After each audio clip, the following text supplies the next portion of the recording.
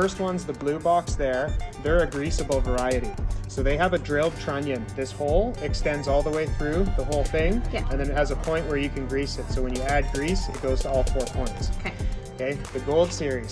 The Gold Series is basically an OEM replacement, which is original equipment manufacturing replacement, and that one is a non-greasable U-joint. So it has a measured amount of grease in all 4 of the caps, and it never adds any, it just gets installed the way it is.